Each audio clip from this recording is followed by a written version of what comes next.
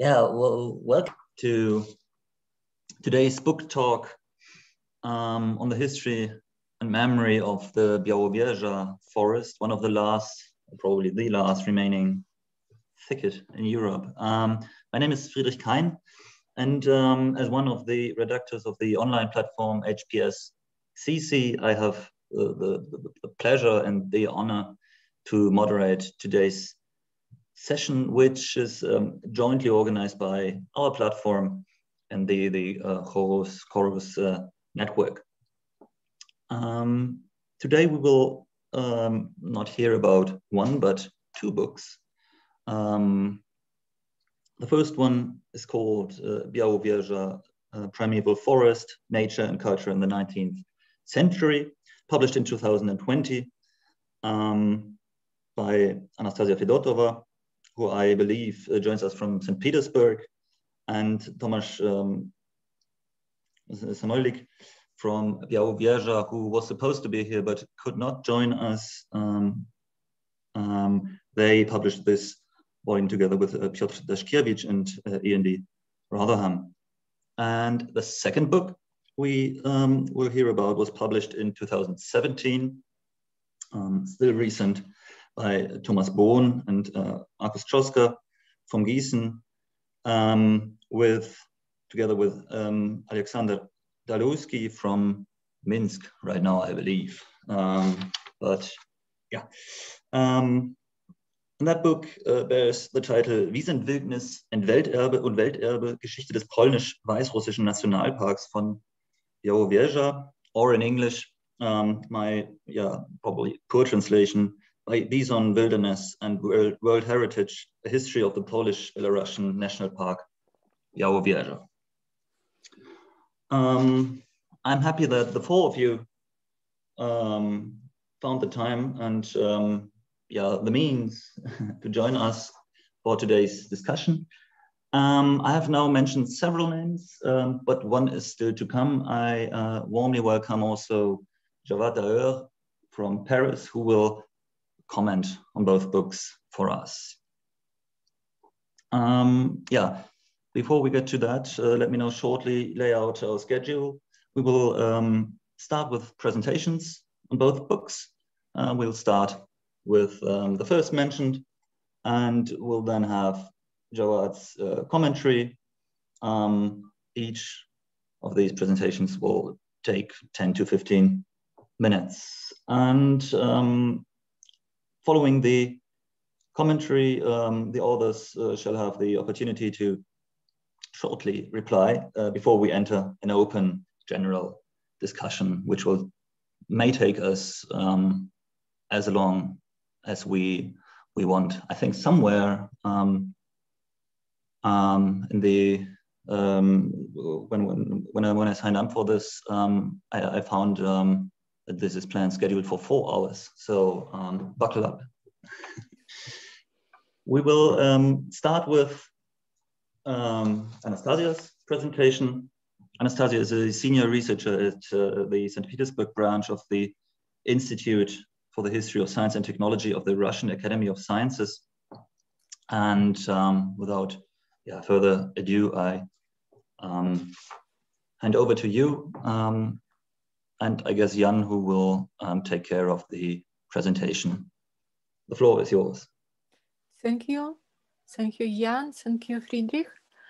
As Friedrich said, we are 4 co-authors, and my part as a historian who works in St. Petersburg was to provide Russian sources, and as a historian of science, I paid special attention to the scientific publication and research conducted on Białowieża Forest and European bison in the long 19th century. Nowadays, Białowieża is divided between Poland and Belarus. Jan, please show the map. It's second. Thank you. Why it is important for the history of science? It is one of the oldest protected areas in Europe, And today it is the only forest in the European lowlands which never was entirely cut and its soil was never plowed up, except small plots and except some nasty operations that administration of Polish state forest doing for last few years. The vegetation of Białowieża Forest established after the last glaciation, the landscape persists until modern time with hundreds and thousands of species of animal, plants, and fungi. And above all, it is famous because of European bison. Between the mid-18th and early 20th century, Białowieża Forest was the last refugium of the lowland European bison. When Tomasz Samojlik offered me to join his study of Białowieża Forest history, my first reaction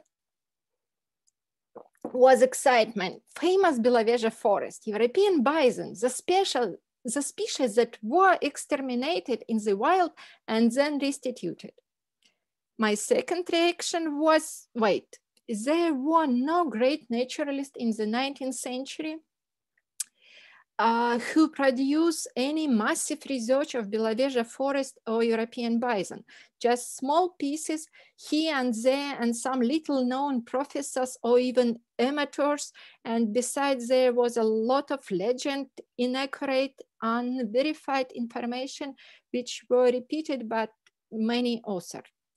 But after a while, after few months, I changed my mind again. I realized that those little known naturalists and amateurs deserved more attention, and I should thank Tomasz, Piotr, and other my collaborators for that. We managed to find more and more interesting plots in history of study of Białowieża Forest and European bison, and I believe those plots and pieces are important for the history of science, for environmental history, and even for today practice of nature conservation. Now I will very briefly explain the structure of the book. Please show the next slide. And I will give very short comments on the most interesting scientific research that we discuss in those chapters. After the heated discussion, we divided the long 19th century into periods in accordance with the governmental agencies that was responsible for Białowieża Forest management. In every chapter, that devoted to one of those periods, we raised 4 topics: historical background, environmental impact, cultural heritage, and works of naturalists and travelers. Please, next slide. Chapter 3, the next one. Chapter 3 is a kind of introduction, and it describes period until 1795, the third partition of Poland. And for this period, the most important naturalist was Jean-Emmanuel Gilbert, a professor at the Collège de Médecine in Lyon. He was invited to Grodno by King Stanislav August Poniatowski. He lectured in medicine and natural history in the Royal Medical School in Grodno. He created Grodno Botanical Garden. Actually, the photo depicts Gilbert Monument in Grodno at the very place where the garden was situated in the 19th century. Gilbert published a few works on Lithuanian forest, on their flora and fauna, including description of European bison. Gilbert's bison description were used by other naturalists, and first of all, we should name Georges Buffon and Georges Cuvier. In this way, Gilbert's account became the main source of information on European bison anatomy, food preferences, and behavior for a few decades. For sure, it's not free from mistakes, but whatever, it was the first description of the bison made according to scientific standards of his time. For example, Carl Linné's description of this species in his 10th edition of Systema Naturae was limited by one line. Please, the next slide. In fact, there were also very interesting description of the European bison skull made by Piotr Simon Palas, but we have no time for that. Let's move to the next slide. The beginning of imperial period till 1837, sorry. In this period, the most important and interesting research was made by naturalists of Vilna University. I have time only to mention two of them. First of them was Ludwig Bajanus, and Ludwig Bajanus' description of European bison. Some part of his paper, especially Bajanus' reflection on bison ecology, make you feel like this paper could be written in 1920s, not in 1820s. Bajanus provided detailed description of anatomy and morphology of European bison, but he also provided the description of two extinct bovida species, Oroch, the ancestor of domestic cattle, and steppe bison, the ancestor of European and American bison. Bajanus' description was very clear and detailed, but this did not prevent many authors in the following decades from confusing two species, European bison and Oroch, and from repeating the most ridiculous opinions about behavior and ecology of the bison. One of those ridiculous opinions was the reason why bison survived only in Białowieża Forest. Many authors state that the reason was the specific flora of Białowieża and specific food preferences of the European bison. Bajanus' younger colleague, Stanisław Batys-Gorski, conducted the botanical research of Białowieża Forest and found out that first, vegetation of Białowieża Forest had not much difference with other Lithuanian forests, and second, European bison food preferences had not much difference with domestic cattle diet. Both naturalists, Bajanus and Gorski, stated very clear that the anthropogenic pressure was the main reason why European bison extinct in the all other places. But the same mistake about special grasses and herbs that grows only in Białowieża Forest were repeated over and over again, and at least till the end of 19th century. All the promising development of the study of Lithuanian flora and fauna by the naturalist of Vilnius University was interrupted by Polish uprising of 1930s and by repressive measures of the Russian imperial government. Vilnius University was closed. Let's move to another next slide. For this chapter, I would like to tell about forestry specialist as amateur naturalist and about European bison as a museum exhibit. Dmitry Dalmatov, who was a head forester of the Grodno province in the 1840s, was also an amateur naturalist and the most prominent author who wrote about Białowieża Forest and European bison in the mid-19th century. He produced few papers that were partially based on his own observation, but of course he borrowed a lot of information from earlier authors, local legends, stories told by local guard, etc. His opus magna was never published, but its copies survived in the archives, and I suspect that they were used by authors of the late 19th and early 20th century. Next slide. Another important event of the, next please. What? It's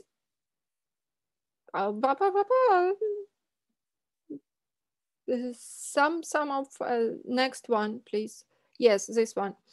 Another important event of this period for the management of state forest and Białowieża Forest in this period was the state property. And for the forestry science was the first management plan of Białowieża Forest developed in the 1840s. It was the first forestry inventory team that worked in the Grodno province and one of the very first in the Russian Empire. The management plan never was brought to life, but that's a different story. The next plot important for natural science of this and also for the next period is, next slide please, European bison as a museum exhibit. This topic is very rich and I have no time just to show you nice picture, give you reference to our paper and read our conclusion. Białowieża bison were attractive for museum not only because of their ambiguous taxonomic status. This animal, the largest of surviving mammals of Europe, possessed the attributes both of a native and exotic species at the same time. That's why it was interesting both for the wide audience and for scientists. We believe that Natural History Museum made European bison well known for the wild public all around Europe. In 1919, the last Białowieża bison was killed in the wild, but the immense popularity of the species and the glory of the legendary beast made the reintroduction of this animal possible. Otherwise, the bison would be added to the long list of the animals exterminated by man. Next slide, please. Another one. Chapter 7, another one. Chapter 7 devoted to the late 19th and early 20th century when Białowieża Forest was its private hunting ground. In this period, a wave of zoologists, botanists, forestry scientists, veterinarians passed through Białowieża Forest and produced few milestone works on different aspects of its natural values. The most ambitious project was carried out on the initiative of Moscow professor, please next slide. Another one, yes, this one. Nikolai Kulagin with the generous sponsorship of the Ministry of Imperial Court. For 2.5 years, two younger researchers lived in Białowieża and collected zoological material, while professors from Moscow and St. Petersburg made shorter visits. They collected more than 100 specimens of European bison. Those skulls, pelts, and skeleton went mostly to the Zoological Museum of Imperial Academy of Science in St. Petersburg and to the Zoological Museum of Moscow University. But they also collected other animals. They made all possible observation about influence on vegetation, competition with other ungulates, reproduction and sex and age structure of the population, cause of death, etc., etc. Data collected by members of Kulagin expedition later played an important role for the European bison restitution. Among the botanical studies, we should list the research provided by amateur botanists Blonsky, Dremer, and Eisman in the late 80s. Those three botanists were only able to engage in their botanical research in their free time. They studied various taxonomic groups since they wanted to prepare as complete list of plants and fungi of the forest as possible. They managed to collect more than 1,300 species of plants and fungi. And among them, there were several new species to science. The papers of Blonsky, Dreamer, and Eastman are still cited by botanists today.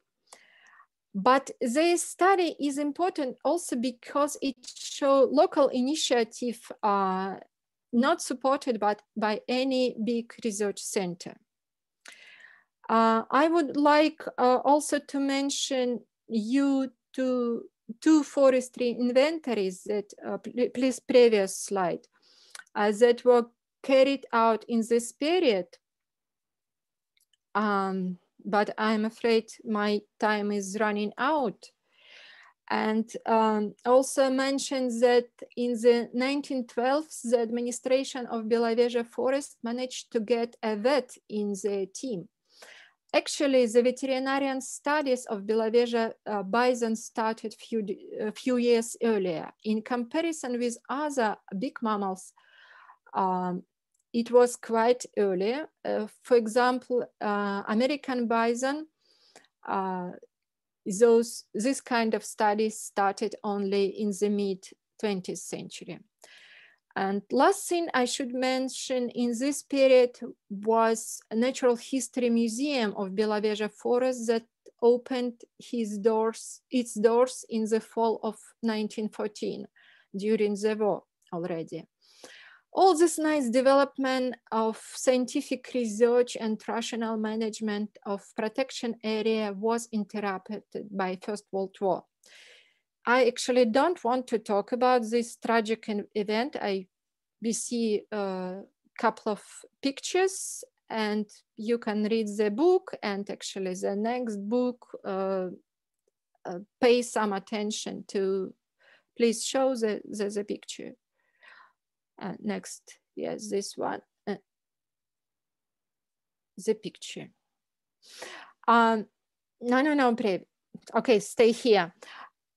In conclusion, please, list of publication. In conclusion, I should say that our project is not limited by the book and it's not finished.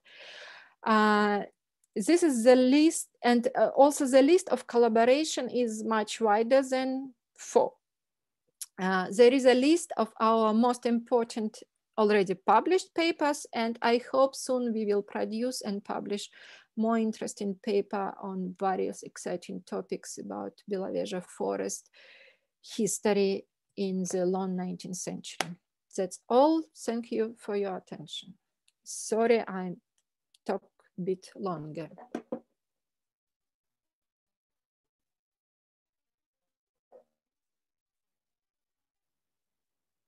Hello? Hello? Yeah, thank you very much, Anastasia, for this fascinating material, for introducing us to the, especially to the 19th century history of Białowieża. Lots of pictures, lots of leads we can discuss later, but before we come to that, I'd like to introduce very briefly the 3 other authors we are going to hear now. I'll start with Thomas Bohn, who is a professor for Eastern European history at the Justus Liebig Universität in Giessen, and he is joined by I think he will be followed by Aliaksandr Dalhouski, who also studied obtained a PhD from Giessen, and is currently working at the historical workshop in Minsk, and responsible for the traveling Belarusian German exhibition on the extermination site in Mali, Trastenetz. And finally, as far as I remember, Markus Krzoska will add some aspects, who also works as in Giessen, the same university where he's currently a Privatdozent. He's a historian and a translator. Please, the floor is yours. So hello to everybody, and thank you very much for the invitation. We are happy to have the opportunity to present the results of the research project here to a broader audience. Thanks to Jana Nekashevich-Karotkaya, who is in the audience, we are able to publish a translation in Belarusian language already this year in summer. Then everybody will have the opportunity to read it indeed. At the moment, I would like briefly to introduce you in our concept of environmental history. Then Alexander will present certain aspects of the hunting reserve. And finally, Markus will discuss problems of the national park. So I begin with my reflections. In an era which has provided us with a central concept of the Anthropocene, human intervention in nature seemed to be of particular importance. Under the various regimes in the constantly changing history of the Białowieża Forest, it is possible to identify numerous differing models. The hunting ground of the Polish kings and Russian tsars brought with it browsing damage and the expansion of spruce trees. Under the cover of animal protection, the periods of German occupation in the First and Second World War saw the large-scale exploitation of timber and the eradication of the local population. The two restitutions of the Polish state were accompanied by a de-Russification of the cultural landscape and economic exploitation by the forestry industry. The Soviet wildlife reservation and hunting territory initially saw themselves as an open-air research laboratory and then as a pleasure ground for the nomenclatura. Following the post-Soviet transformation, as a national park and as a World Heritage Site, the forest has participated in international environmental protection programs which promise capital investment in the region and call for the development of tourist infrastructures. Particularly, in light of the final point, the potency of transnational discourses or the agency of nature has become clearly apparent. From the early 1970s, both Poland and Belarus have contributed to wider debates on biodiversity and sustainable development. However, it is only since 2009 that the American understanding of the national park as creating a wilderness for humanity has been fully grasped and nature recognized for the resource that it is. Whereas the Belarusian National Park administration was still at loggerheads with science at the turn of the 21st century and was seeking to exploit the forest economically, in the meantime, an entire economy has grown up around the unspoiled nature of the region, which cannot only be marketed in tourist terms, but also brings with it international prestige. In this respect, the Republic of Poland has fallen behind the last dictatorship of Europe. From the perspective of environmental history, this raises all manner of questions, not only about the relationship between humans and nature, but also about that between wilderness and world heritage. To what extent have human actions impacted upon the development of nature? How have international concepts of sustainability and biodiversity shaped socioeconomic developments on the ground? In terms of regional history, it is necessary to address the issue of the contact zone between Podlachia and Polesia, as well as a category of the Tutesi or locals. What systems of government were established in the region, and what were the identities or loyalties which they created? How did changes in political boundaries impact upon national consciousness? If we are to consider the national park as a bridge between environmental history and regional history, then it is also vital to investigate the interaction between local farmers, the foresters, and scientists who were newcomers to the region, and foreign conservationists. What significance did the forestry sector have in the eyes of the ministries in the respective capitals? What forms did cooperation between Poles and Belarusians actually take? How did the American concept of a national park manage to establish itself on the eastern periphery of Europe? Why were the two watershed moments of German occupation characterized by a policy of Eastern colonization? And is a World Heritage status, which a forest currently holds, merely a label for the tourist industry, or does it also serve as a useful instrument for conservationist initiatives? I come to a conclusion.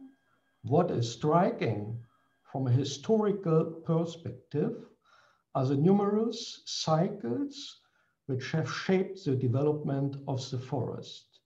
Whether these be attempts to construct a model economy, the granting of concessions or felling wood, or calling upon the bark beetle as an excuse for large-scale woodcutting. Thank you very much. But now it's up to Alexander. Thank you, Thomas. I want to present shortly the Białowieża Forest as a hunting ground.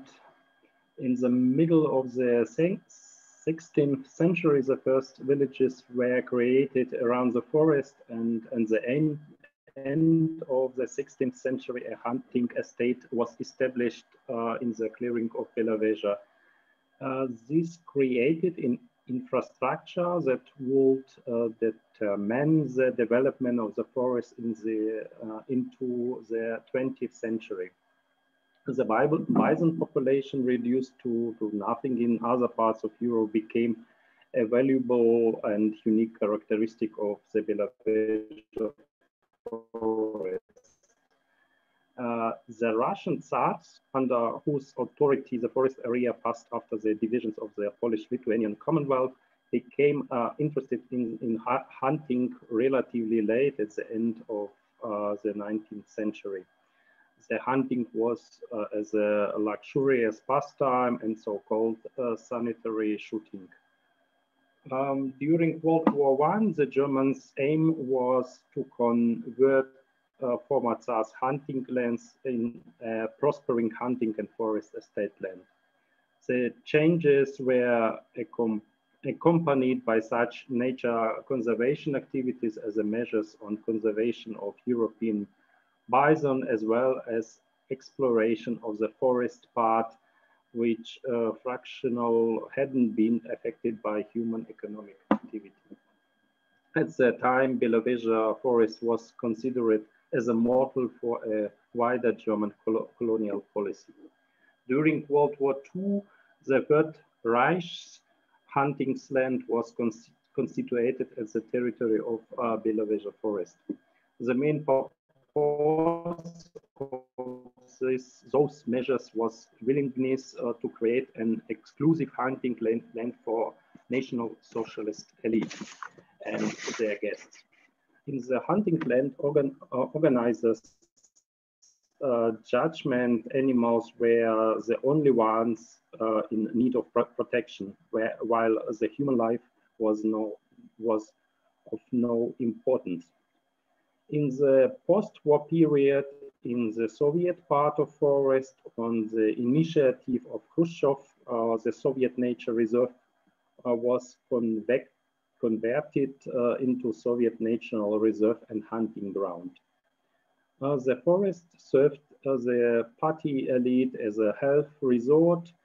For locals, it developed into restricted zone.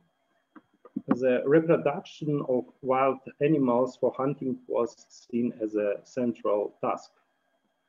After Belarus became independent, part of income of the national park is formed with the framework of commercial hunts, which are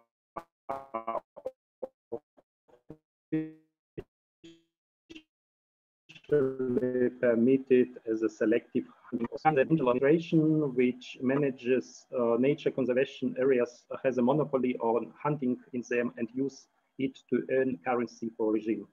At the same time, the mythologization of the Białowieża Forest history and the special role of Belarus in its preservation and is instrumentalized to bring Belarus under Lukashenko international prestige. Lukashenko, unlike Masherov was first secretary of Belarusian Communist Party. Lukashenko is not fond of hunting and rarely visits the residence in Viskuli, possibly due to the importance of this place for the collapse of the Soviet Union. Thanks.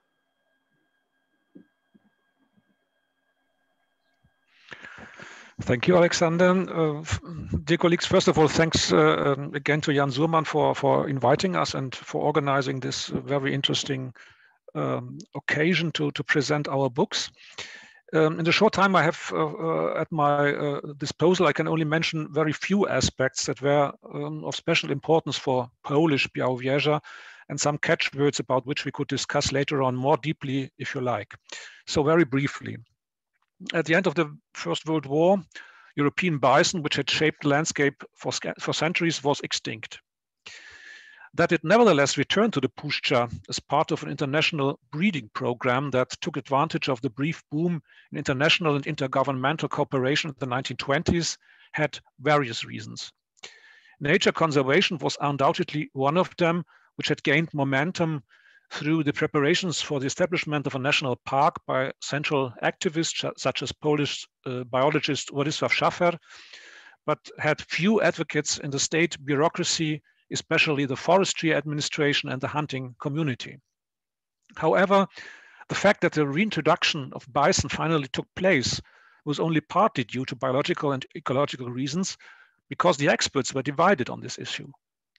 In the foreground, on the other hand, was the Polish authorities' desire to create a prestigious project that would attract international attention and help boost tourism, as well as the aspect of nationalizing the landscape, which was of at least equal importance. The latter can certainly be seen in a quasi-colonial framework and fitted into the policy of pushing back East Slavic influences by sending Polish-speaking officials and employees, strengthening Catholicism, and discriminating the native majority population. The penetration and domination of the local society was to take place not only through civil and military organs, but also, among other things, through the founding of various associations and organizations in the 1920s and 1930s, of course. On the political left, in addition to the trade unions, these included the so-called Workers' University Society, a quite successful type of adult education center, the Red Scouts, which were associated with it but less visible in Białowieża. The Pilsudski camp tried to counteract this with branches of the youth association Legion Młodych and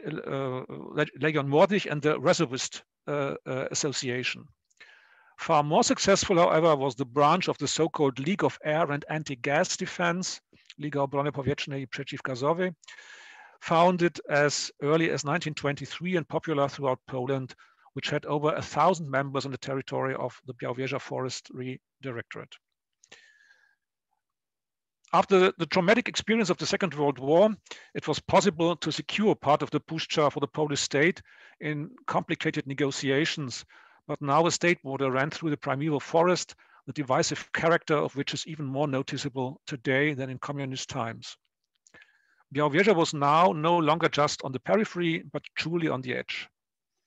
It would basically take until the 1970s, after the communist pacification of the terrain, for larger crowds of tourists beyond the school classes to come to the region. Then, however, the Puszcza once again became a symbol of closeness to nature and animal protection, even though not all the modernization wishes that had been expressed by the region's inhabitants were fulfilled. Although the region of Podlasie was and is not marketed as strongly as it could be as the other Poland, visitors from outside nevertheless experience in their everyday lives a cultural landscape that is different from the one they are familiar with. The massive conflicts over the use of wood and the national park have not been able to change this, conflicts that have accompanied the history of Białowieża over and over again in the last 100 years. The interests of residents, forest administration, environmentalists and tourists were never congruent, but the fronts shifted in the process. Eunice Blavaskounas, who is present today in our meeting, has shown this very well for the last few years in her latest publication. For those who do not live there, Białowieża is first and foremost a myth. If you look more closely, however, as it often is the case with myths, you realize that the reality was often different. Destruction, resettlement, and continued breeding of the bison are just as typical of this as the erroneous idea of a so-called nature that has supposedly been untouched for centuries. All in all, the topic still offers enough potential for further research even beyond the human actors, and I can only propose, if we discuss and if you are interested in these aspects, to talk a little bit more about the aspects of the of bison, of breeding of bison, of the situation with wood and the cutting of wood, the development of tourism, or the nationalizing of the landscape, or even about an aspect which might be interesting for especially German debates from the last few months about a possible connection between colonial traditions, which took part not only in Białowieża during the First World War and the extermination of European Jews in the Second World War, where it would be eventually possible to see some parallels concerning the actors in the Białowieżan context. So this is the end of my part, and I would give back or directly further to the comment of Jawad Daheur.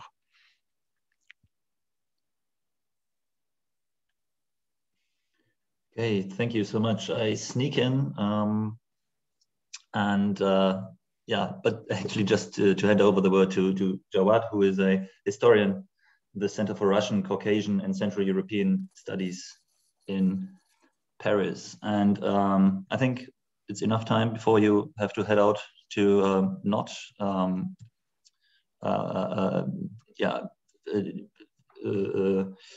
be affected by the curfew. The floor is yours. Thank you very much, Friedrich. Hello again to everyone. Thank you also, Jan, for the invitation to this event. I am very happy to have the opportunity to comment on the books, which I read with great interest and pleasure. It's also a great chance to have many of the authors here. I will use the following 10 to 15 minutes I was given to formulate some comments and raise questions. In this respect, I first would like to underline that we deal here with books which are extremely rich in content, and that it will have taken a great deal of time to do justice to all the issues they raise. So here I will focus only on a few aspects related to science and the production and circulation of knowledge, in order to stick as much as possible to the main focus of the hosting seminar. But I'm sure that the other major aspects which were already raised will also come up anyway in the discussion. First of all, I have to underline that we have here two valuable monographs filling an important historiographical gap, since until now we had no comprehensive synthesis on the history of the Białowieża. The two books complement each other very well. They converge on many points, but at the same time, they take significantly different approaches and provide important individual results at different levels. My first point would be on the relations of science and place, and more specifically about the local in the history of knowledge productions. It is, I think, a question which is very present in the two books and also in the presentations we just have had. What strikes me here is that the two books connect very well the history of a precisely defined biogeographical entity, the forest within the limits that can be seen on the many maps you provided to the readers, and the very broad European history of knowledge production. This interplay from the local to the European level is, for instance, exemplified by an object that occupies a central place in both books, namely the European bison, which serves to a large extent as a guiding line in the narrative and ensures the connections with many parts of the continent, from Western Europe to Russia and even beyond.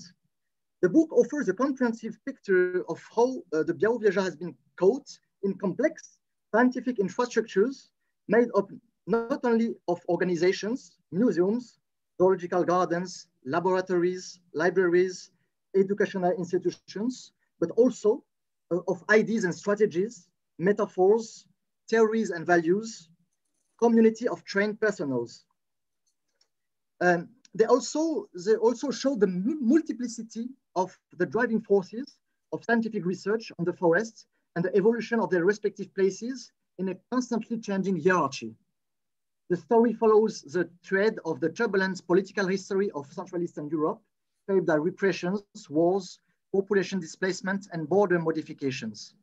Clearly, the history of knowledge production about Białowieża shows that the scientific network was not only polycentric, but also hierarchical, with major and minor centers, close and distant peripheries, defined not only geographically, but also in terms of scientific authority and social power. There are in the two books many examples of this, especially regarding universities, but it would take too much time to mention them here. Instead, I would like to reflect on one specific aspect, namely the role of the local resident and society. By local, I mean here, people who actually spent most of their lives in the forest and in its surroundings in the process of knowledge production. Both books deal at length with the forest dwellers from various perspectives, including livelihood, workforce, identity.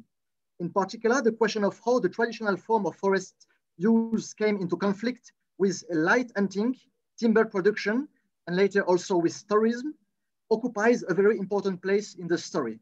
This helps very well to understand how the new forms of economic and or recreational uses of the forest progressively competed and eventually replaced the previous economic activities performed by the local inhabitants. All in all, we get here a very complete panorama of the issues at stake over the previous centuries, and in particular over the 19th and 20th centuries, with a detailed reconstruction of the changes that occurred under the influence of these tensions. Here, I would like to bring the discussions toward the question of how this local, let's say traditional form of forest use, which are very well documented and comprehensively described in the books, articulate with the question of knowledge construction at different levels, a topic on which the authors could perhaps develop a bit further. What we know from studies about the history of science and the colonial world is that the so-called indigenous involvement in the production of knowledge, especially in the field of knowledge about nature, was usually neither trivial nor inconsequential. In fact, the local bodies of knowledge, which has long been made invisible, have recently been increasingly recognized as sophisticated in content and some very crucial in the development of science. This particularly resonates with the last chapter of the Białowieża Primeval Forest, entitled Learning the Past to Understand the Future, in which you raise the question of how knowledge of the 19th century can be relevant for current conservation. Yet in the 19th century in particular, but also during large part of the following century, the depreciations of the natives inhabitants dominated in the context of what, in many respects, appear reminiscent of a colonial mindset with regard to the backward forest communities to be civilized. In the second half of the 20th century, even, the scientists who studied the forests were still mainly coming from other regions and had little contact with the local population. On the basis of recent sociological studies, we learn in Wisent-Wildnis and Welterbe the interesting fact that scientists are still largely labeled as foreigners because they follow foreign interests, whereas foresters, although also coming from other parts of Poland, tend to be considered as allies of the local people. At this point, I would like to ask a question to all authors, whether they might elaborate further on what the history of science in the Białowieża Forest tells us about the role of local, mostly anonymous, and partially uneducated actors who have much likely taken part in the construction of knowledge through the periods, but largely remain invisible in the scientific production. On this issue, I very much like the idea of the authors of Białowieża Primeval Forest to include boxes about various local, very concrete practices, such as the gathering of forest herbs, manna grass, bison grass, and so on. In these boxes, we provide insight on forms of knowledge that were directly related to the daily uses of forest dwellers and which were collected and probably also to a certain extent reinterpreted, transformed, reformulated by professional researchers, such as, for instance, the botanist Józef Rosztafiński. In connection to this, I would like to learn a bit more about which status do you give to this local form of knowledge in the more general process of scientific production since the 19th century. The question is also addressed to the author of Wisent-Wildnis and Welterbe, having worked on the post-socialist years and who demonstrated that the category of locals has been renewed and diversified with a growing visibility and influence of environmental activists having established a permanent residence in the forest. You mentioned in the last chapters the willingness of these groups to reverse the top-down relationship which was prevailing during the communist period and to democratize the local life. With regard to this, I will be interested in knowing more about how this process impacted the attitudes of the local populations towards science and scientists, and also to which extent these groups were and continue to be involved not only in knowledge reception, you mentioned the educational activities in the forest, but also in knowledge production. My second point, which will be much shorter, is about the question of forestry science as a specific topic. The books demonstrate that the Białowieża Forest played a major role and a foundational role in the development of many disciplines, especially in the field of natural sciences. On the basis of the research present in the Białowieża Primeval Forest, we can identify the appanage periods of the late 19th, beginning of the 20th century as the first time when the Białowieża received full attention from specialists in forest science. At the time already, forestry science contributed to make the forest ecosystems to be seen as one of the most important components of the biosphere. Forestry emerged as a field embracing the science and the practice of creating, conserving, and managing forests. As we know, since its inception in the 18th century, forestry has gradually evolved in character in response to changing social and cultural values.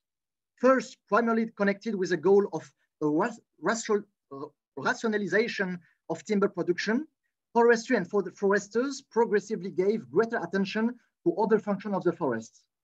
Here, I would like to raise a question of the learnings that the two books allow us to draw on forestry as a science and its place in society, and more precisely, the question of what the history of the Białowieża tells about the ability of forestry science to be recognized as useful for the public good and socially accepted.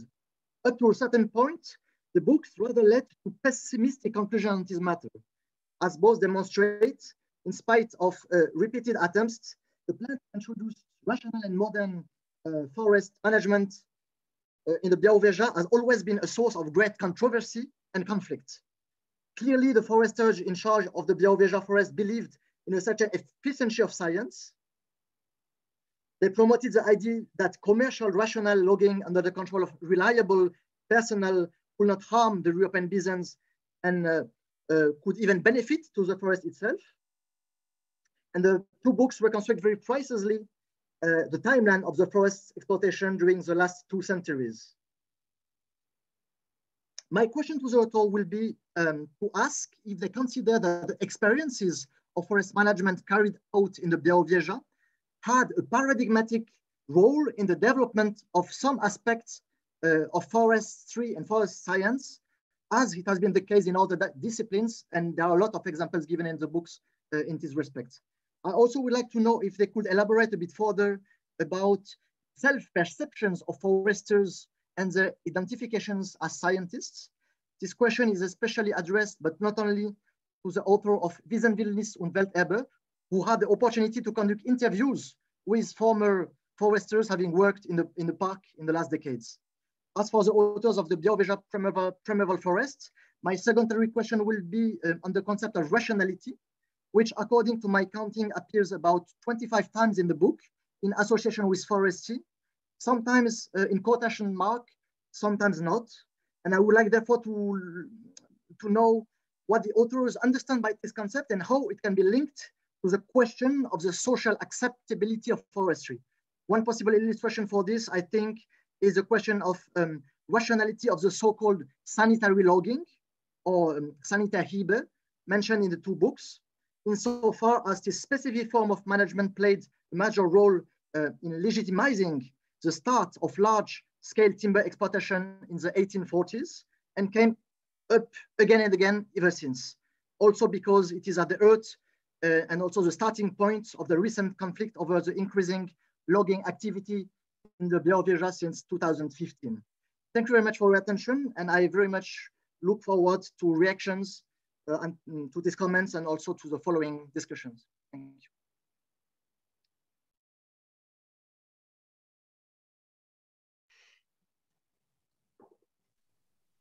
Thank you very much, Jawad.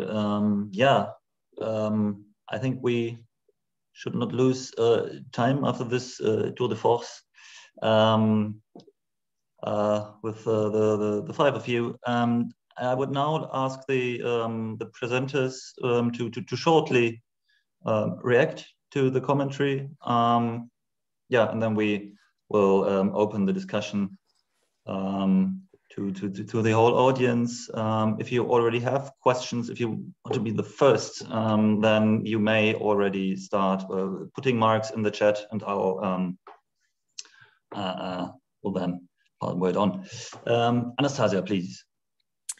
Dear Jawad, thank you for your comments, and I think you will like our next papers that now in production, they're not submitted yet, but in our next 2 papers, we are going to discuss the idea of bison as primeval beast and the idea of primeval forest on the example of Białowieża Forest and how it evaluated during the time starting 18th century and then in the publications of forestry scientists and also naturalists and also all kind of authors who were writing for the wider public.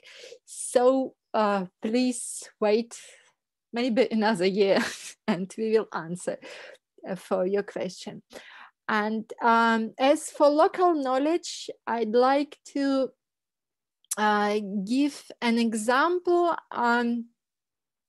which is connected also with forestry science.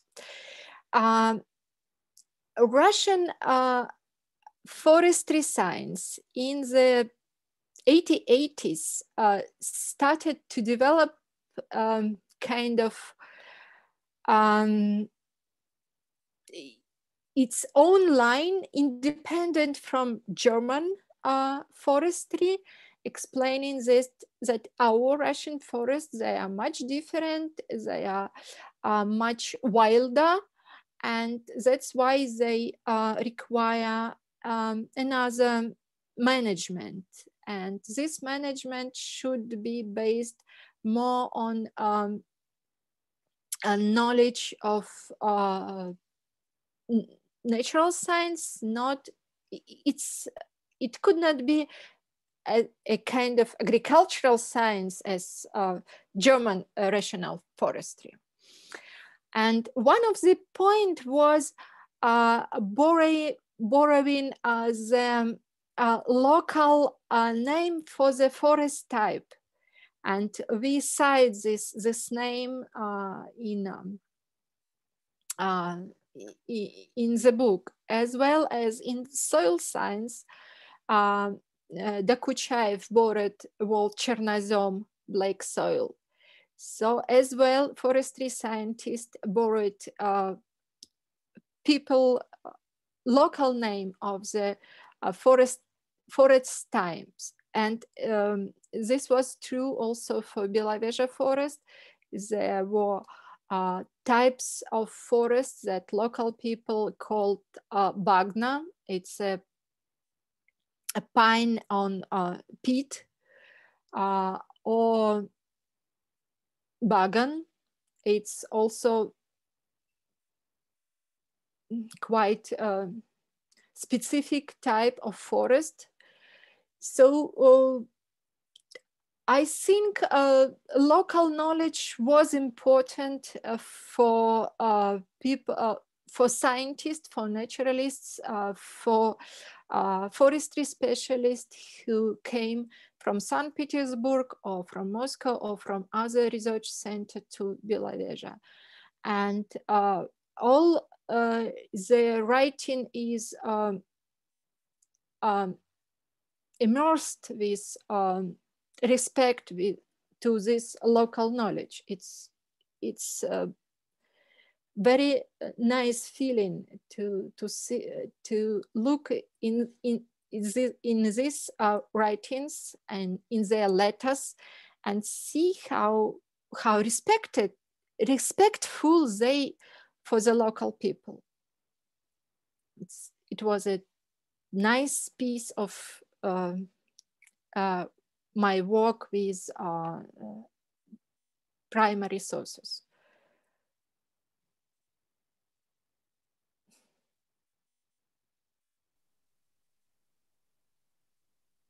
Okay, thanks for now. I now give the chance to reply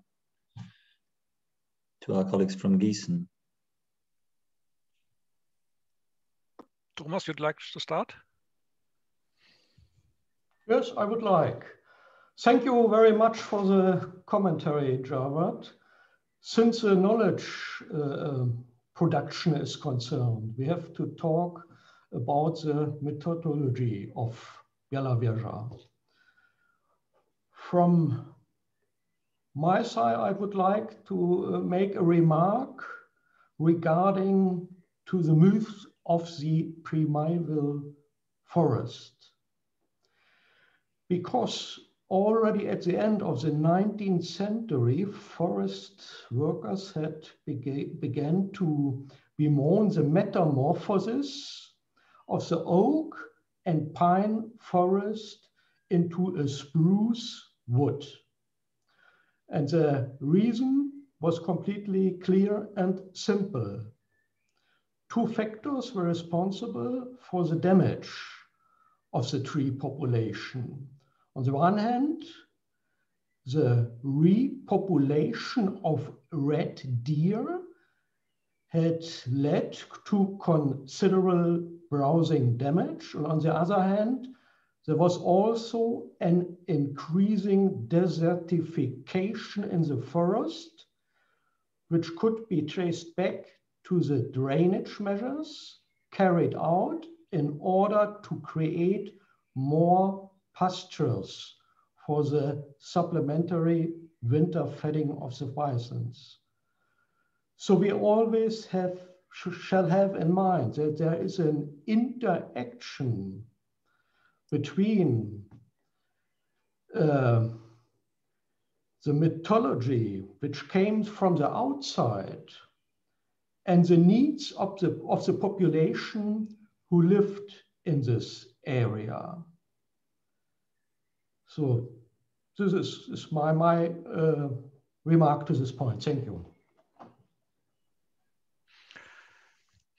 From my part also, thank you very much, Jawad, for this very fascinating questions and comments. And I think I can only refer to some of them, or at least I'll try to refer to them.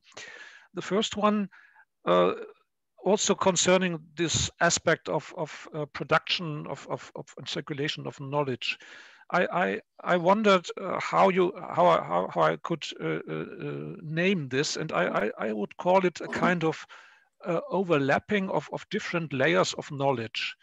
That means that there is this older layer, this local knowledge, which we heard about it from Anastasia and from Thomas for some examples for that. And this newer knowledge which came from outside, this so-called modern knowledge, scientific knowledge, but they had to work together very, very exactly in some points, and they couldn't work without each other. So, for example, if there is the so-called the place where the bison was held in the 1930s, for example, or after the Second World War, the locals rather have been the persons who had the role of the subordinates. They had to do rather simple tasks. But they knew better, for instance, what bison should eat. The experts not always knew about that. They knew possibly how to breed them and what to do about that male and female bison will work together, let's say. So, but they, in some aspects of everyday life or everyday or in which part of the wood or the puszcza they would like to be present. They knew more than these scientists from outside. And similar practices you could find in the functioning or in the working of the national park, where of course there have been some plans from above how it might work and which parts have to be responsible for that for those aspects, how to analyze the climate changes or which plants will grow at which places, but all aspects concerning the functioning of nature, let's say, or traditions had their better place at the local population. And but of course you have to take into account that all persons who lived there fulfilled different roles. So in everyday life, the constellation of power and of control had different aspects, and they changed over the time. So that's we learned, as I mentioned, it would be better to ask Eunice for the role of the foresters and how their role changed within the decades, and it is a very interesting point, I think, from not only from a sociologist but also from an ethnologist perspective, and to my mind, the scientists from outside who knew everything about bark beetle and so on had, of course, a different understanding of science and as the foresteers. And I'd call it rather a conservative point of view from many of those foresters or scientists even. And I think that this has something to do with the development of this science from the 18th century. As we know, the development of forest science started in Russia and in Germany, and it has something to do with each other. And if you compare how the foresters today in Poland and even more, I think, in Belarus decided how to fight the bark beetle, there are some parallels which are very interesting. Like you mentioned the so-called Sanitärhiebe, that is one aspect of that. But you could also find this in German forests now, fighting against the climate change and the consequences for the soil is too dry. So there's a rather conservative understanding, and this is the problem, because the understanding of the environmental activists, for instance, is a quite different one, which is rather which rather has to be compared within a global perspective, how to react on climate change and so on, with different methods and a different understanding of nature and so on. So this is an important point in this landscape, which is of course a constructed landscape, and there is of course Białowieża is no primeval forest at all, to my mind, because it never existed anywhere a landscape which didn't change within the last few hundred years. And I remember that Tomasz Samojlik wrote about this, and it was very interesting to see how this changed about the centuries. So maybe to this point only, but I think it would be worthwhile to discuss many of these aspects, especially about the concepts of science and place or space within a broader framework, which unfortunately until now doesn't exist. Thank you.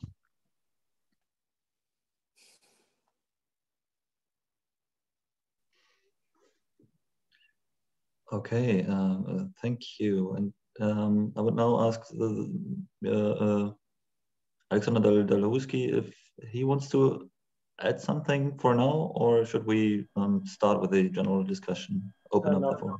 No, thank you. I cannot add something to my colleagues. Okay, thank you. So with a look at the chat, I think that the first question has already been solved. And so I would now head over to Patrice Dabrowski. Would you mind asking your question in the forum, please?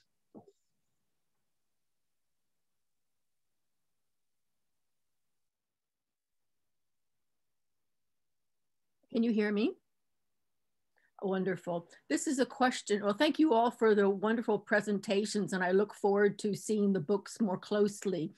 This is a question for Markus Krzoska. I happen to work on the Carpathian Mountains, some of which I'm studying in the interwar period as well.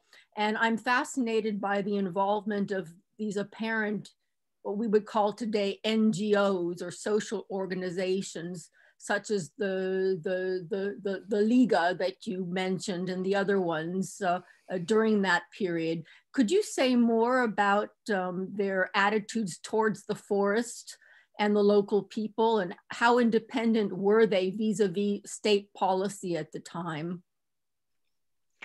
Well, I'd see I'd say very openly that they haven't been independent at all, because they have been part of the official policy or politics of controlling society and the milieus which have to be controlled to have a rather strong power of the state. And so it was, of course, these have been different organizations, but the Liga, for instance, has been built not only for really defending Polish air against gas attacks or something like that, but also in order to mobilize many people in a way you might call mobilizing civic or civil forces in order to strengthen the self-identification with this state. So if you I won't call it fascist in that way, but of course the role they played in supporting state policy was quite clear, and it's not untypical that each political field or each party or each has its own organizations to work. I mentioned the Scouts, which came rather from the left-hand perspective. There have been organizations closer to so-called national democracy, the Andetsia, other ones rather to the church, and all of them had a rather critical, because and the persons who supported these organizations rather have been those not the local ones, but rather the members of administration, for especially administration, military, which have been sent to this region to have a better control. So I wouldn't call it NGO in our understanding of social organizations, and it wasn't. They haven't been organizations from below, but rather controlled from the state perspective. Thank you. Thank you.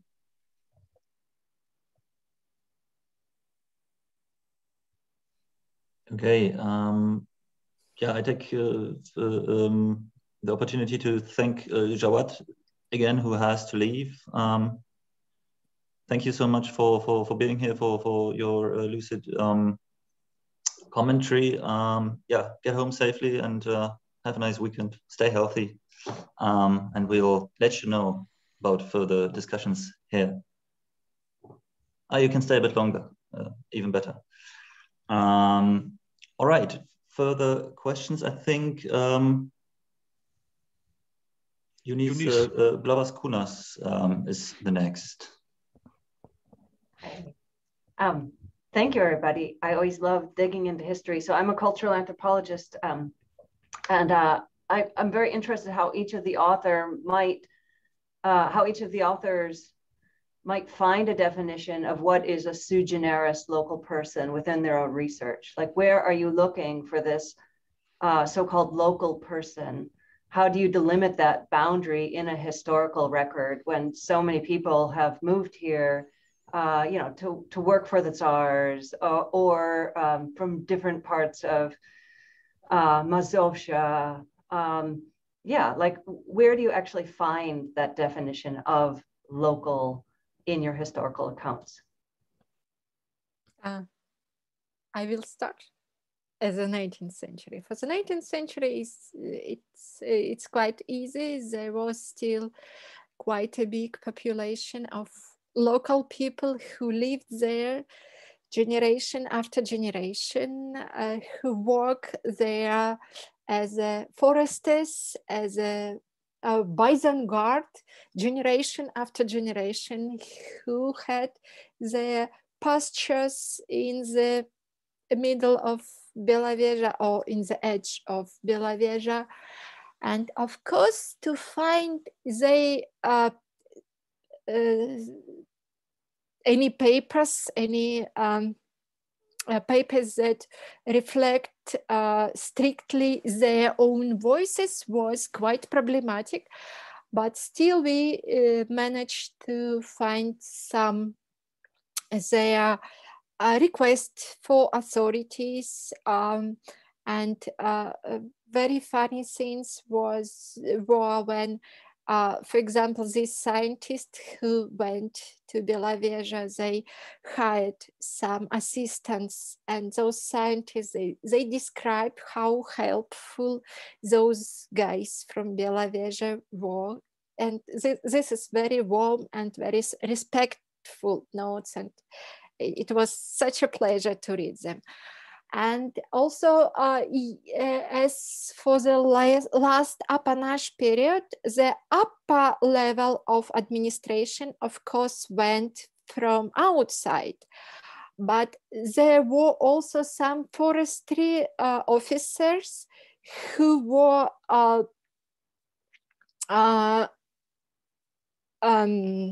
kids of people who lived in Białowieża. They went to St. Petersburg, they had their higher education there in St. Petersburg and then come back to Białowieża to work as a forestry officer. So in the 19th century, it was not so problematic to find local people. Then, of course, First World War moved people, many have had to leave their places, and this changed everything. And of course, then civil wars and Second World War changed situation a lot. But still, there are people who are whose ancestors lived there in that place, and they have the same surnames as for example, we managed to find the list of porches that local administration should not hire for any works to support them. And all locals who now work in the Białowieża said, I know this family, they are my neighbors. So there were a lot of migration, but still there are really local people who lived there for ages. And this is excitement.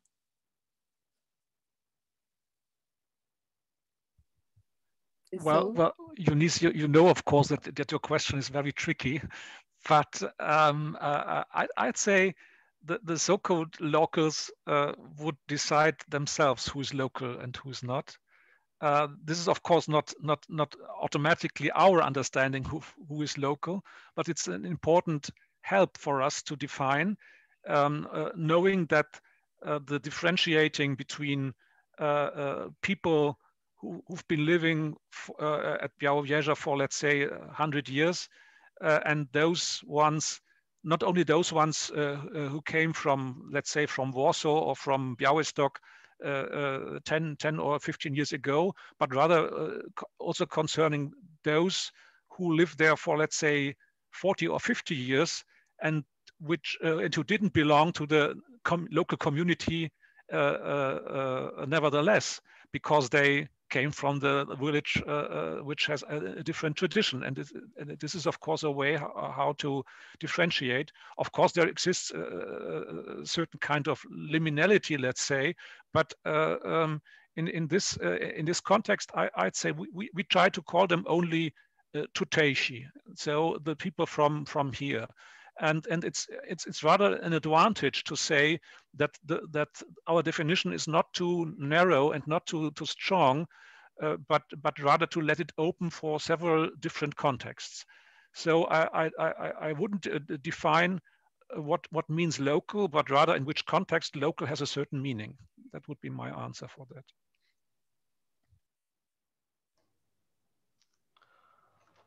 One remark still from my side. I've got the impression that in a historical perspectives, there weren't any locals at all, because locals were expelled from the wood. Therefore, we have to question for the relationship of peasants and foresters. And as far as I know, the term tutejsi is a category of Belarusian ethnologists who wondered about the fact that the peasants didn't recognize themselves as national people. So they need a construction to offer them a certain kind of knowledge to help them to make up the step into modernity. The interaction of different interest groups is very important regarding this respect, and Anastasia has already explained which people lived in the forest or around. But local or tuteishi are two different categories. The problem of the concurrence between local interests and the aims of conservation, how do they call it? Conservationists are remarkable in every biosphere, reservoir, or national park of the world. So it is not only a problem of Białowieża.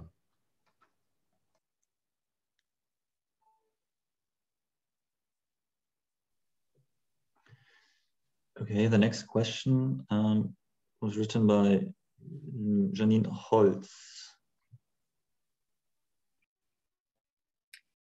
Yes, thank you. I've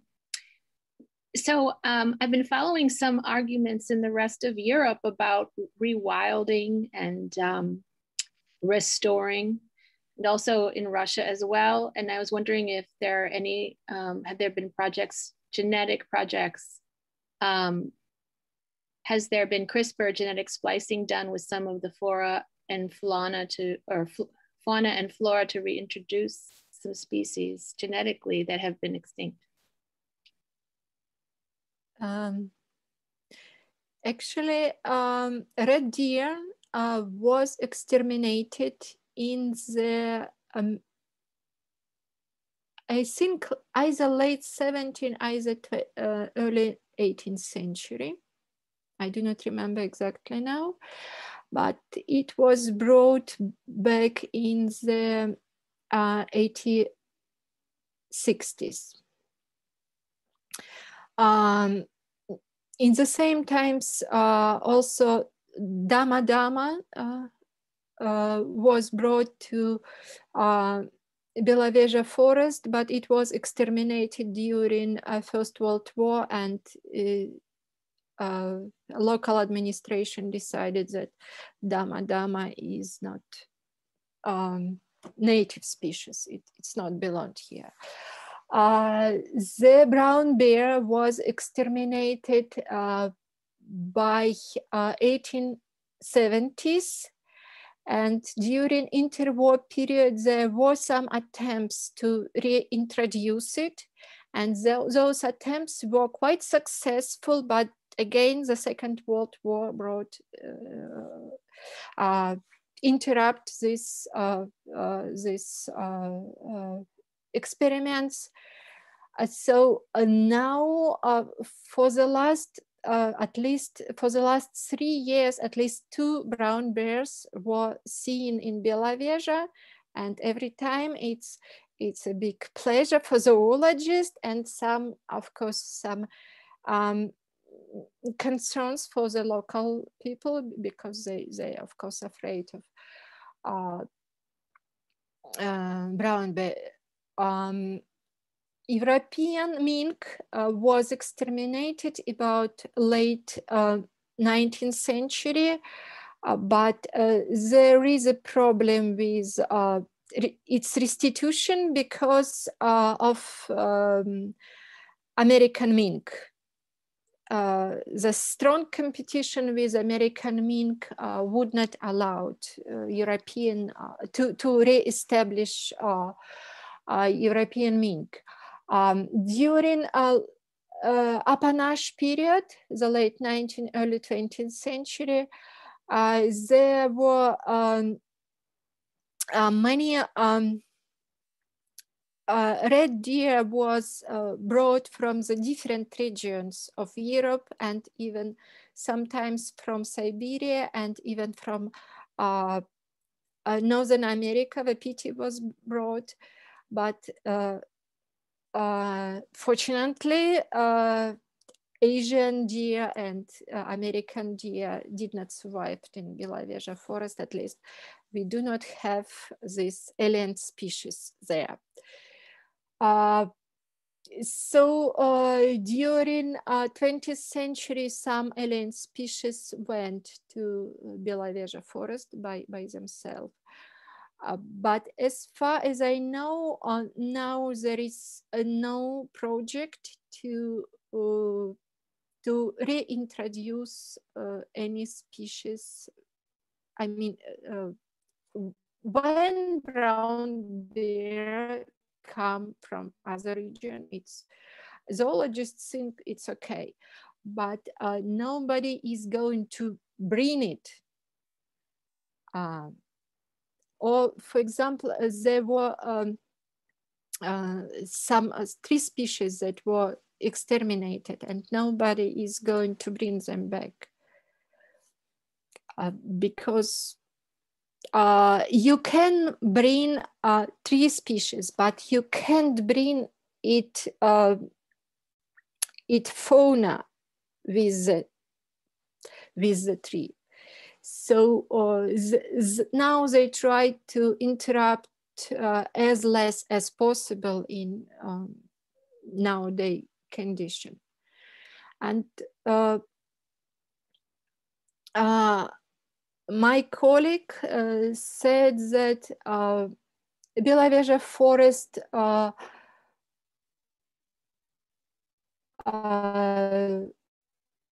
we could not tell that Białowieża Forest is primeval because the anthropogenic influence was long and started at least 1,000 years ago.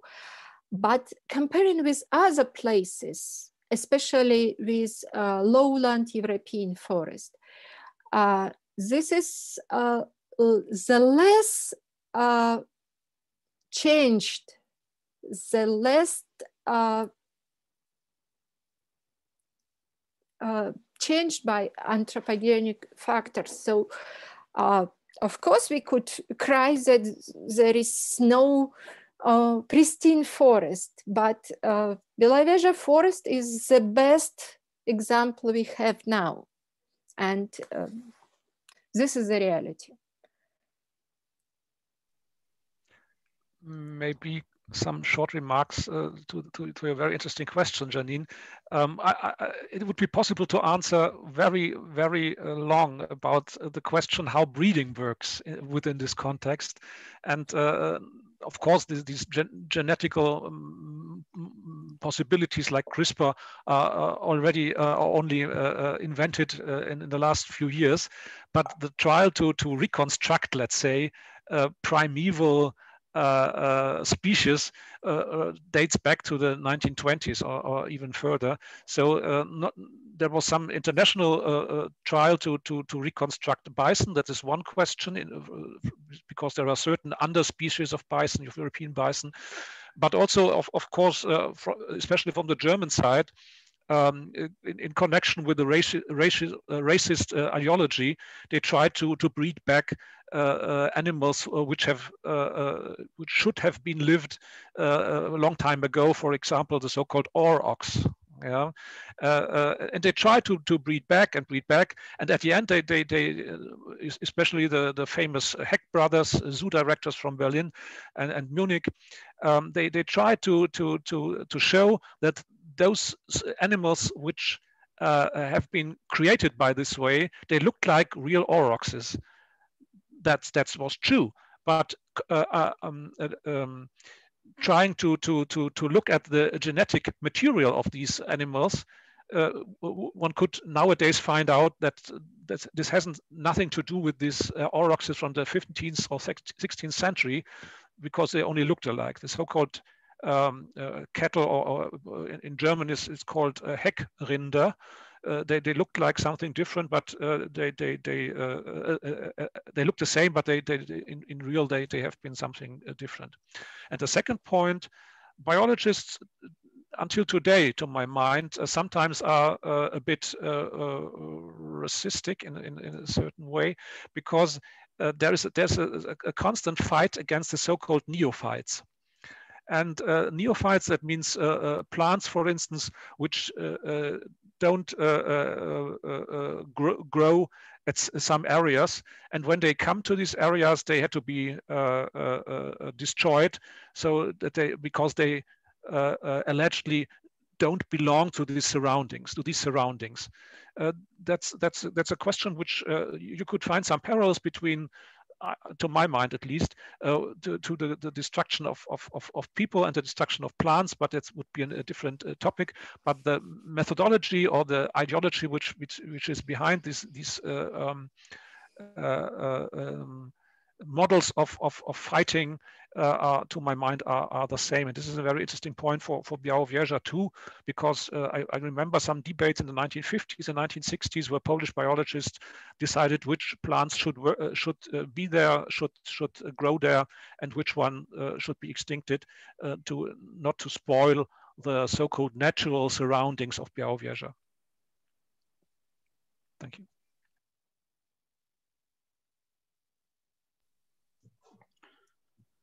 All right. Are there further questions?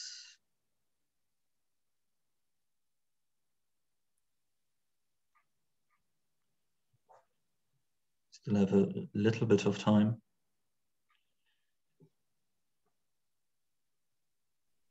I have one small question if no one else has. Yeah, go ahead. I'm sorry.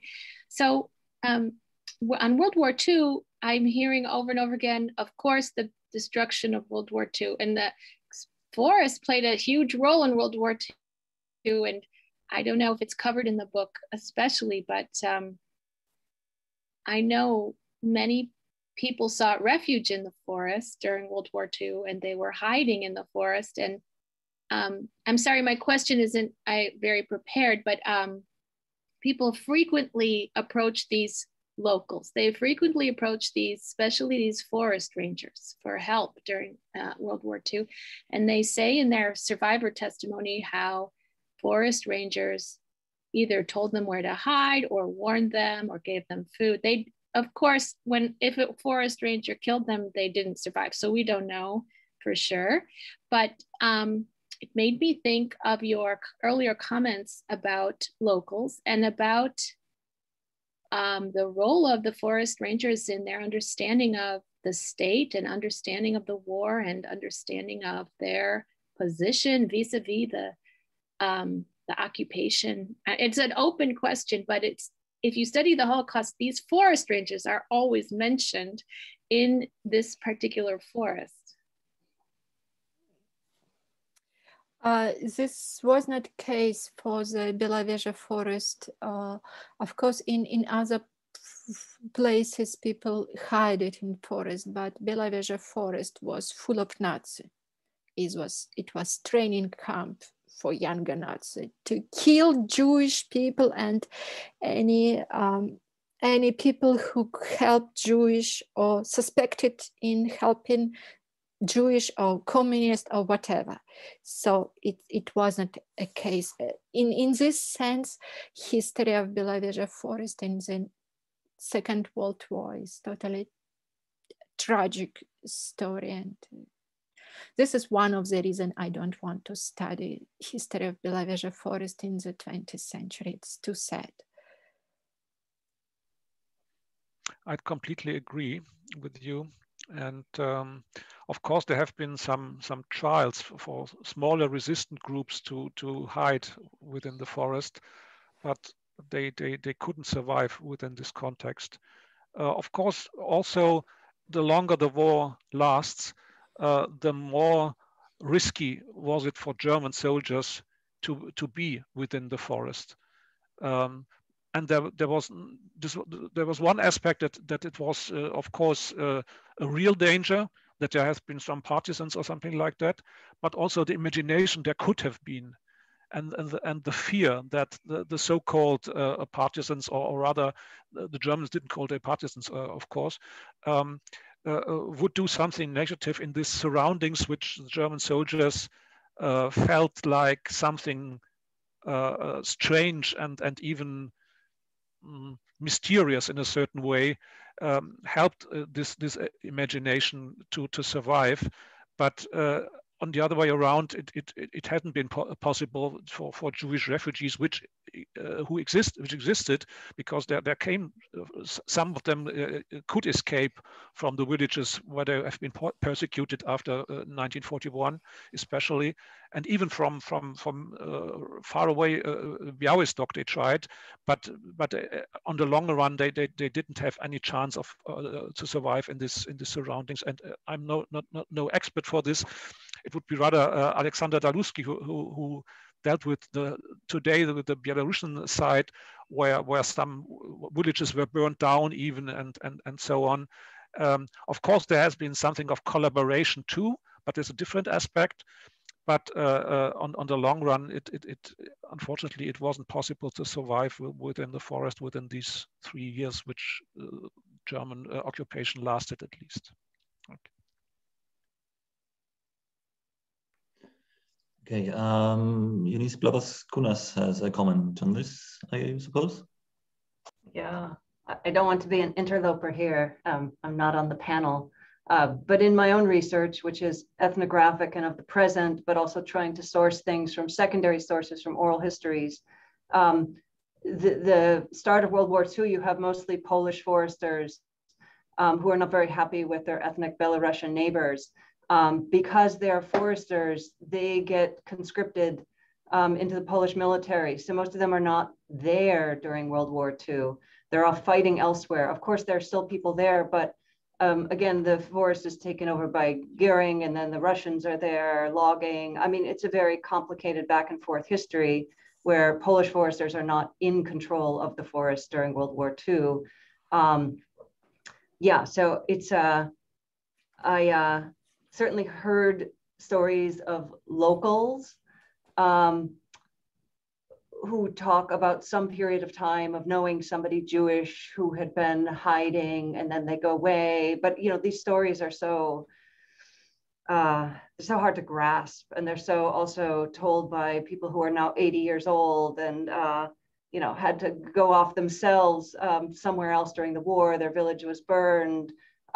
So I think it's very hard to really get a portrait of, or to see foresters sort of aiding and abetting people within the forest. But I mean, the whole cursed soldiers movement, if you will follow that, is also creating this whole hagiography over certain heroic foresters during World War II and after World War II.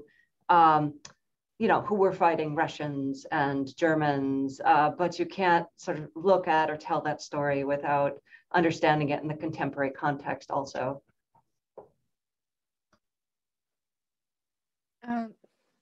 May I answer? As for local people, there are some stories and helping. It's not helping people, but what local people did. Is it okay? Because I have unstable connection. There were a few places where Nazis killed people and they left their bodies. And by night, a local peasant went to these places, take the bodies and buried them. So at least not to leave those dead people. So this was the only thing they can do, and actually doing this, they were taking risks. And now Białowieża Forest is full of sites of memories and places with those tombs. So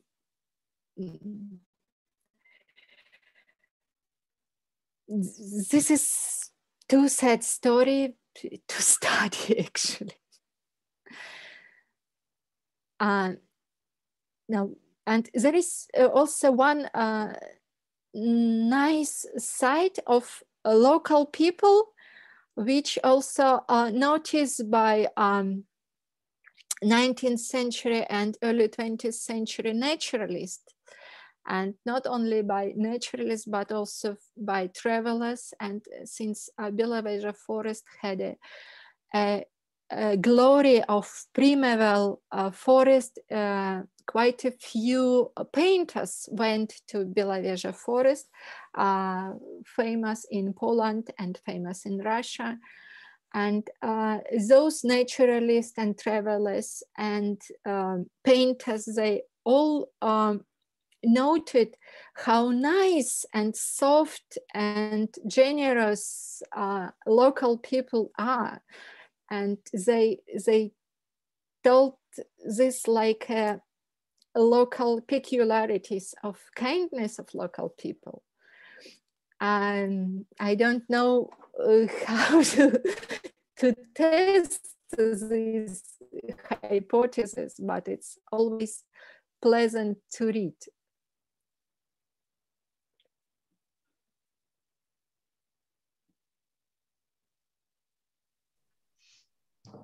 Okay, thank you. Are there, just in time, Patrice Dabrowski again, please. Yes, I would take advantage of the opportunity, having so many experts on the Białowieża National Park, to ask a question about the different current approaches to the park by Poland and Belarus. And here I'm most interested in Poland's changed approach, obviously, within the last several years. Again, I'm trying to understand what motivates that. And my guess would be that the present Polish authorities are in some way catering to certain local or regional constituencies. So this would be going in a bit of a different direction that was just mentioned, a bit of insensitivity on the part of some local or regional actors, or perhaps I'm wrong about that. Or is it just that the authorities are insensitive to this relative primevalness of the forest, seeing it as nothing really special as opposed to being a matter of international prestige, which I think is the approach taken by Belarus. Thank you.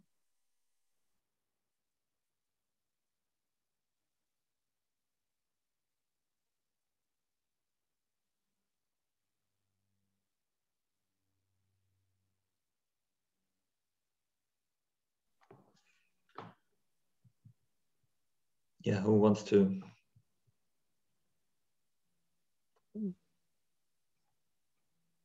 This is for today history, for today moment. I'm 19th century. Well, I think of course there is I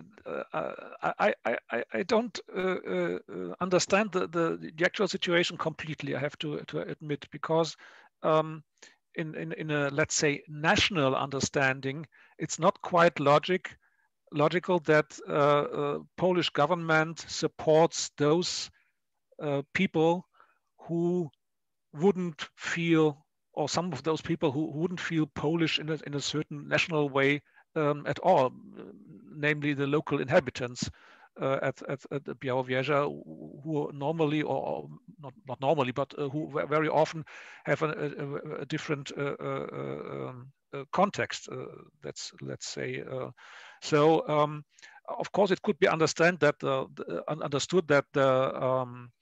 supporting level of the governing party in Poland rather came from the rural population. So it's in this way it makes sense that they support those ones who fight for a better economic situation of this region by cutting more wood, for instance, and those aspects. Which is supported, of course, by many of the foresters too, and not to support those Lewacki, you might call them, elements, left-wing elements who came to Białowieża from the cities, especially. Not only we know that there are some local residents who support the environmental goals and the appeal even to global publicity in order to save this primeval forest and the surroundings. But for many of the local inhabitants, these especially those young people who came from outside and have they live in a different way, they behave in a different way, they are connected with each other by social media and so on, and this is something strange. Even though there are a lot of tourists who come to Białowieża each year, but that is something different. So this aspect, this element of a different way of living, of a different behavior, is very critical or very astonishing to a certain point to the local inhabitants, who rather trust those elements they know for years or decades, namely the local authorities, the churches. And in this way, although it's quite absurd to say that, the administration, even in the faraway capital Warsaw. But this is only my mind. Eunice knows better about that because she talked to all those people, and maybe you have a different point of view in this regard.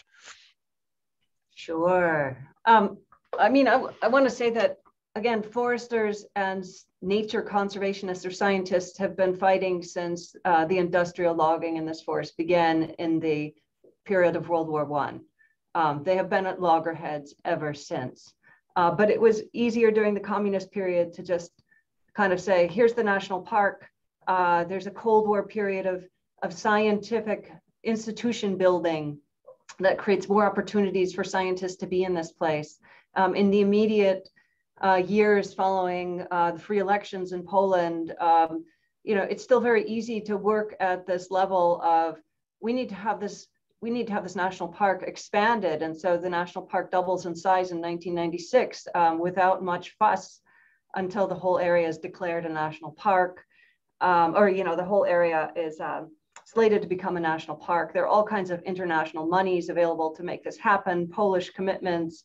It all falls apart in 2000 based on this way of thinking that the locals oppose this. The locals at this time being both a mixture of Catholics and Orthodox and intermarried people and even some Baptists and Jehovah's Witness. I mean, it's a very multicultural place, and it's always been a very multicultural place.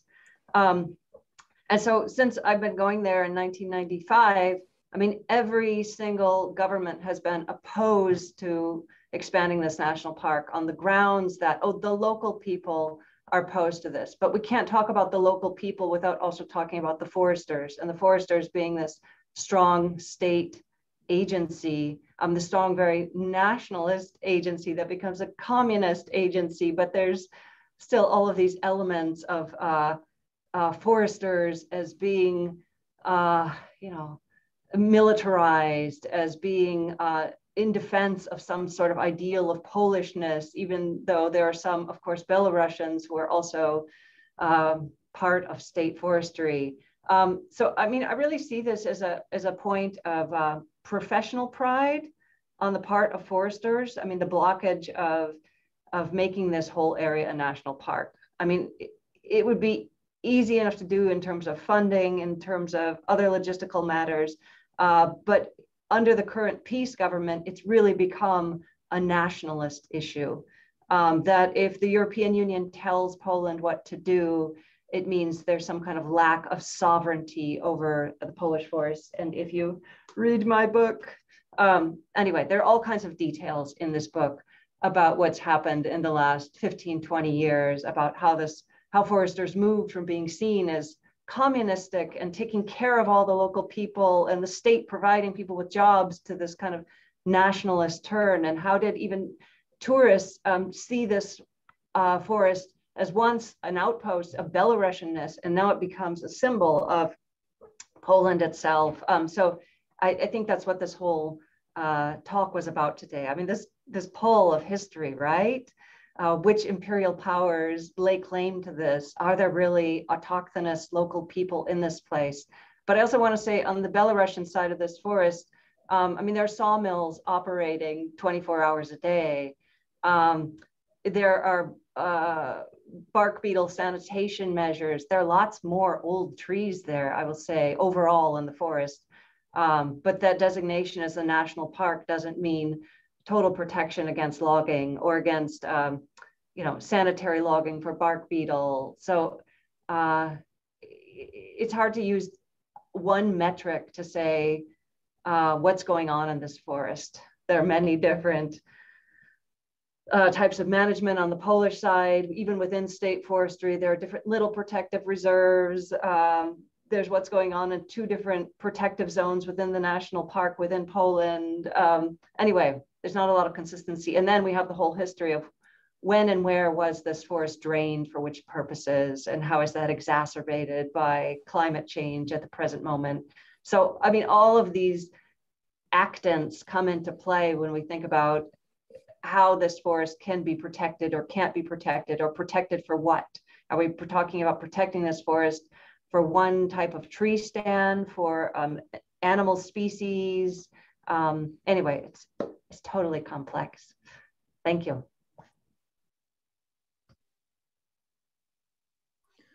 Yeah, thank you. So we should have probably widened this and presented 3 books, or even more, I don't know. Anastasia's bibliography was impressive, and she promised more to come. I'm not alone. We are many co-authors. Yeah, then your group. Yeah, I think with look on the clock, we have now reached, I think, 2 hours. I think that's for a Friday evening, at least in Europe. I'm not sure where everybody, where you, for example, Eunice, have joined us. I think we have come to a decent end. I would again thank everybody who presented here. Thanks to Anastasia, to Fedotova, to Tomasz Bohn, to Markus Krzoska, and of course also to Aliaksandr Dalhouski and Jawad Daheur. The last 2 had already had to leave. Thanks also to Jan for the technical support, and for organizing, for setting up all this. And of course, thanks to all of you who discussed here so vividly. Yeah, so in the end, I think, yeah, I can wish you a nice weekend, stay healthy, and see you again sometime at an HPS.CESEE book talk, I hope.